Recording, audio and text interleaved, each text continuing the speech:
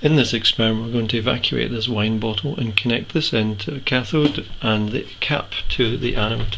We've also drilled little holes into the cap and covered it with tin foil to preserve the vacuum.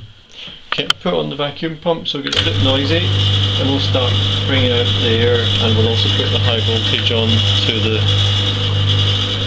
bottle too, so you should be able to see the output. If I turn the lights out, you can see there's a glow starting. Okay. But the vacuum's getting better, and you can see the bottle starting to glow, and if I bring up the Geiger counter, you'll hear that, but it only shows up in front of the lid. There's not X-rays because there's nothing detected this end. So I'll put on the light this time so you can see what's happening.